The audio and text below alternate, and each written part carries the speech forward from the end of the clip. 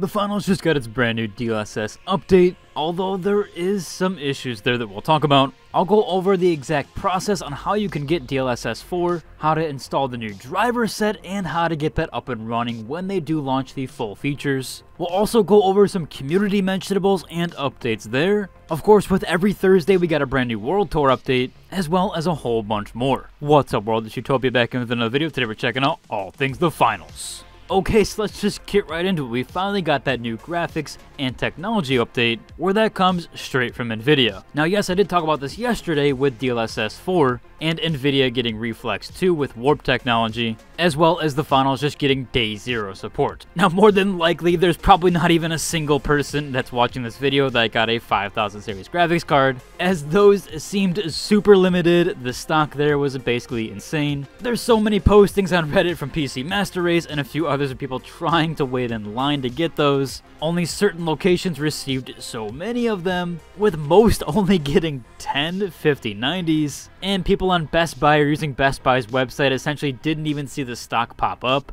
And if they did, they were put in line, but essentially not able to proceed that. Yeah, there's a ton of stuff there. I'm sure you're getting bombarded with videos on that, especially if you're a PC gamer. But there is some great news there. It is that if you have an RTX card, essentially any 2000 series or newer graphics card from NVIDIA, you have access to most of the DLSS 4 features. Now there are some limited ones there, like the DLSS 4 frame generation. That's only going to be to 4000 series or newer. Also, if you want the multi-frame generation, you'll only be able to do that on a 5000 series or newer card. And currently, Reflex 2 with Warp is also locked to the 5000 series or newer cards as of right now. But they are bringing that support to all cards or all RTX cards, so don't worry, you will get the Reflex 2 Warp eventually. Again, if you want a further analysis and a deep dive on all this, I did cover this in yesterday's video. Now let's go on to the process on how to actually get DLSS 4, as it's not just as simple as moving a DLL file. Now a lot of people have been talking about that, oh, we just replace a DLL file. That works for certain games, however, that does not work for most online games, as there is a bit of server-side and client-side stuff at work there, so you cannot just replace the DLL file. That has never worked for the Final. You actually do have to do the full override through the NVIDIA app.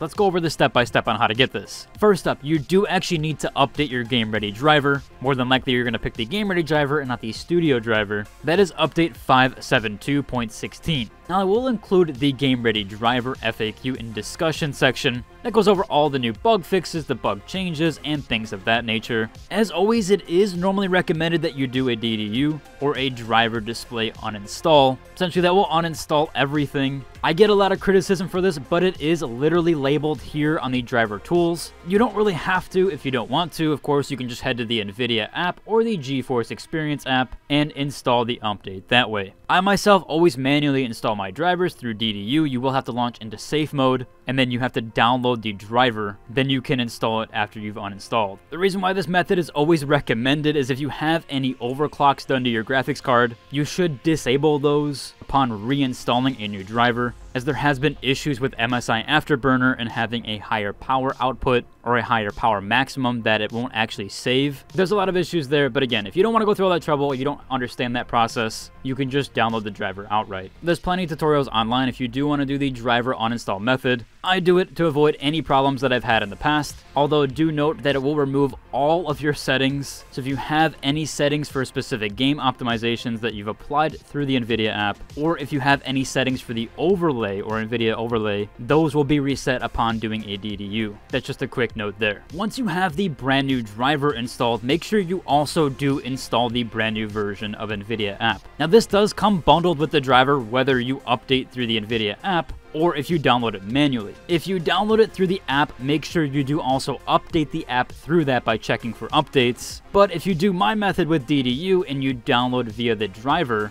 or you've installed manually, that will actually come bundled and you can tick that option to actually install that, or install the NVIDIA app. That is version 11.02, so you will need that specific version. I'll provide links to the driver download as well as the NVIDIA app download in case you do want to do that manually, as well as this thread here. Now once we have both of those things installed and updated, you can now begin the process to actually enable DLSS. A few notes there, you should reapply your MSI Afterburner overclock if you have that. Also redo your settings in the overlay if you did the DDU, and make sure you restart your PC at least once after installing all of it, as it will not detect your games properly. I did this and it did not detect my game. Now that we have that out of the way, we can open up our NVIDIA app. you can head over to this 3-dot section and click refresh. Now, if the finals does not show up for you, you will have to add a scan location in which your finals is downloaded and saved to. Now, if you don't know for sure, you can head to Steam and hit properties, then click on installed files and click browse. That's going to showcase to you exactly where you have that finals installed. Now, 2 notes here. If you have the playtest or the external test server installed like myself, that's probably very few of you, but there might be a few, you can actually check in the NVIDIA app which version of the finals by clicking into the finals section here and then clicking on the 3 dots in the top right corner and open file location. You should see the one only labeled the finals, not external test server or not the playtest server. Yeah, that's only if you have those 2 installed. I have 3 versions of the finals here. That's why that mention is there. Okay, so now that we have the finals detected and maybe most or all of our games, you can then click into the finals section here. Now, here's where the discrepancy comes in the unfortunate part right now. So you'll see these 3 sections here under the driver settings. When you scroll all the way down, you'll see DLSS override, and it will list model presets, frame generation, and super resolution. If you click on the model presets, that will actually bring up all 3 settings that you can change here. Now, the finals is supposed to be getting both the frame generation as well as the super resolution. They are currently not on the list for ray reconstruction. I do hope they update that eventually, but most multiplayer games aren't on the list for that. They are on the list for both here, and you can check that. I'll include a link to it down below, where you can see all games that are supposed to be getting this update, as well as what can be changed and which settings they have. The problem is, currently it seems like there was an issue when they posted this. As of right now, you can only change the frame generation to the latest generation. Now, you won't get that multi-frame technology, which is labeled under the override section, but you will get this one that I have selected here if you are on a 4000 series or newer. All you have to do is click the drop-down box and click the latest section there. This did actually make a change for me. I no longer have screen tearing with my frame generation, so that's really cool there. Now, of course, it doesn't have ray reconstruction, but it's supposed to have super resolution.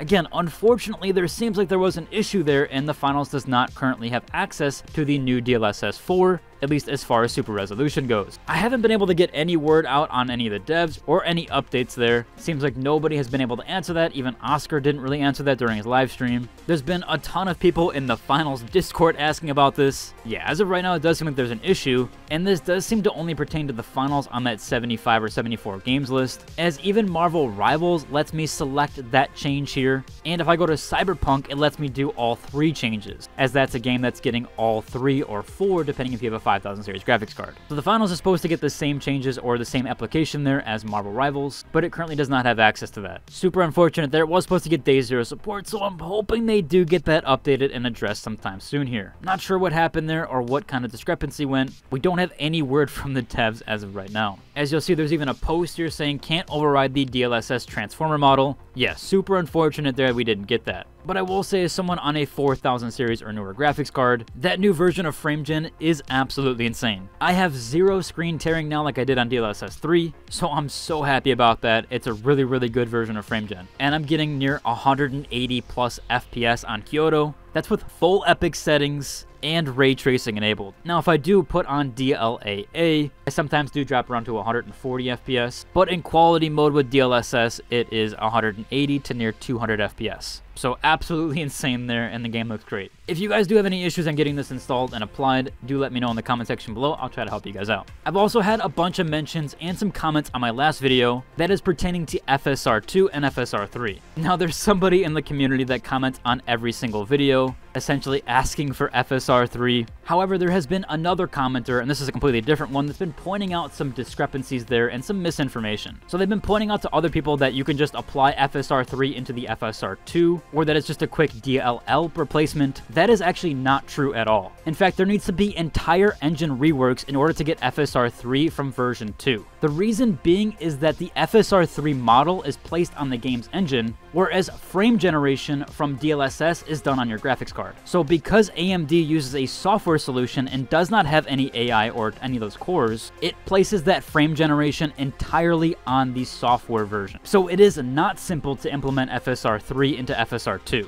or at least to upgrade that. There has to be a ton of rework to the engine done in order to apply an update to FSR3. The reason being is because of FrameGen, because FSR3 does have FrameGen. So I wanted to point that out there, as I had a lot of people saying you could just update it easily. They already have FSR2. That is not the case there at all. FSR3 is a much harder implementation. It is not a simple DLL replacement like NVIDIA does with their DLSS series. or in this case even overrides via their software. Now that we have that out of the way, there are some last minute mentionables with the community here. First up, it does look like we are going to be getting some new Twitch drops soon. As this thread points out here, someone did, or a moderator did, comment over on the finals page in their Twitch channel, said soon TM under reply here asking for any new drops. We might be getting some Twitch drops very soon here. Again, not totally confirmed, but some rumors overall. During that live stream, Oscar did tease that this is a pretty large update, saying that they looked at an insane amount of weapons, and they also looked at cash out. So it looks like those are going to be the two primary things that they're going to be focusing on for this update, but it seems like they looked at nearly all weapons there. So we might actually see a massive meta shakeup. We'll have to wait and see though. That was really the only small teaser we got from Oscar during stream. Now, one other last minute mentionable here is Rob from Embark, who is the CCO, the founder and CEO at Embark, said he would stream if he reached 1,000 followers. Now, I did cover this in yesterday's video, and we almost got him there. Currently, he is at 965 followers, so he only needs 35 more followers, and he will actually stream. Or at least seemingly so, as he said he would. So if you guys want to, go ahead and follow him on Twitch. I'll include a link to it down below and probably pin it. Also, of course, we did get a brand new World Tour update, where we saw 4 arenas this week: Kyoto winner, Seoul, Monaco winner, and Las Vegas. Now, they are calling this one the Classic Cash Out. However, as Oscar does point out here, they probably should have just called it Standard Cash Out and not Classic, as a lot of people, even from these comments here, thought that they were going to bring back different things, either LTMs and different playstyles. So we didn't get anything Classic really with this World Tour update, it's just the normal World Tour. Also, last minute mentionable here is I did run a giveaway over on my Discord. It still has 3 days to enter for both level 1 role and a non-role. To get level 1, it's fairly simple, just chat around a little bit. There is a cooldown timer there, so please don't spam, as that will not work. It really is only a few messages, but you can feel free to chat it up in there. My Discord does seem fairly active lately. Also, if you guys want to, you can post to the finals runway and get your feature in one of my videos. So it could end up on the star models page and then be featured here. Overall, it should about cover for today's video. If you like and subscribe, and until the next one, deuces.